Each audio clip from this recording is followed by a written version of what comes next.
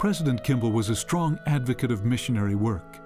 He challenged the membership of the church to lengthen their stride in regard to their missionary endeavors.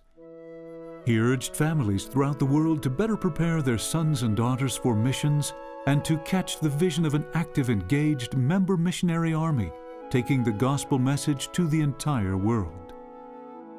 During the years of his service as president of the church, and to push forward the spread of the gospel, focus was placed on the calling of an ever-increasing number of missionaries from foreign lands.